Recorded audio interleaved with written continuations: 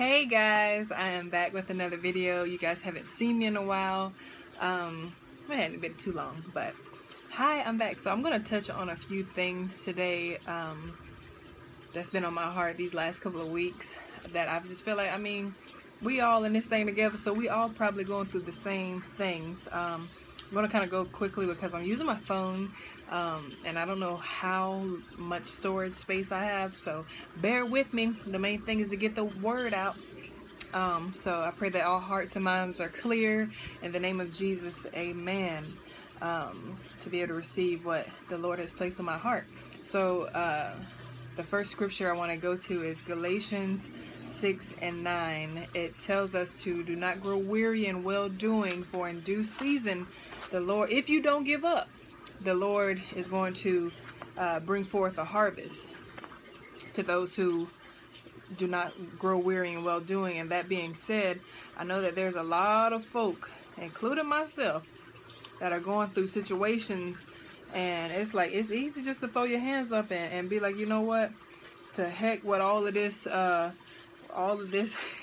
good living and everything like that. But I encourage you guys to keep on doing what you're doing, because if you don't give up, there's something waiting for you. There's something right around the corner. And most of the time when we want to give up, that's right at the break point, right at the point where if you just keep that mouth closed and keep doing what that boss tell you to do, next thing you know, you're gonna have a promotion.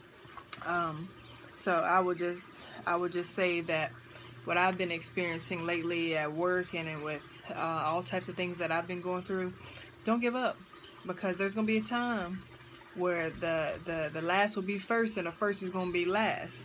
And so I encourage you guys to stay strong and to hold on. Do not grow weary in well-doing, because the price will be paid. Matter of fact, it's already been paid. It's already done, to be honest. We just waiting on that check, that harvest, and we got to hold God accountable. God, this is what your word says. This is what you said. If I don't grow weary in well-doing, and you're gonna bring forth that harvest.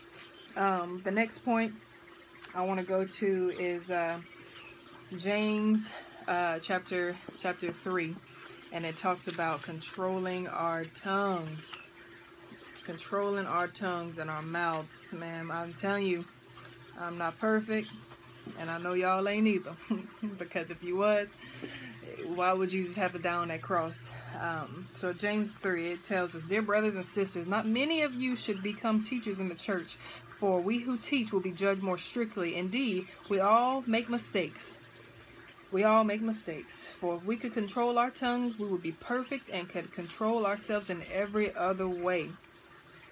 We can make a large horse go wherever we want by means of small bit in his mouth, and a small rudder makes a huge ship turn wherever the pilot chooses to go, even through the wind, even though if the winds are strong.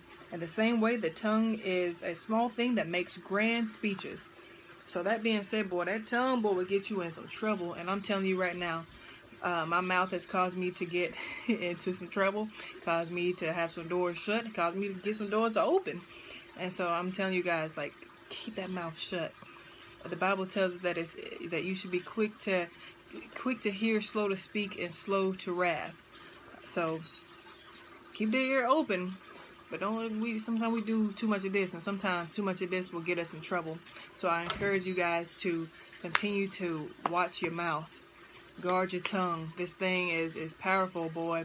You can hurt feelings. You can say some things that you regret. And God wants us to have that soft spirit. We're supposed to be we're supposed to be being quiet spirited and more like Jesus Christ every single day. And so I would just encourage you guys to do that. Also, meditate on that scripture, James chapter 3 and 4. I would encourage you guys to go over that. Also Galatians 6 and 9. Remember that. Do not grow weary in well-doing. In due season that harvest is coming. But you have to have faith and believe God by faith that it's going to come in due season, and the best is yet to come.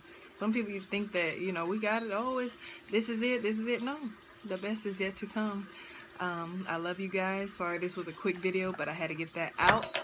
I pray that you guys have an awesome rest of the week. Have a beautiful weekend. It's nice out here in Texas. I absolutely love you guys. Continue to look at my blogs at jasmineking.org. Follow me on Instagram, JasmineKing1. Love you guys.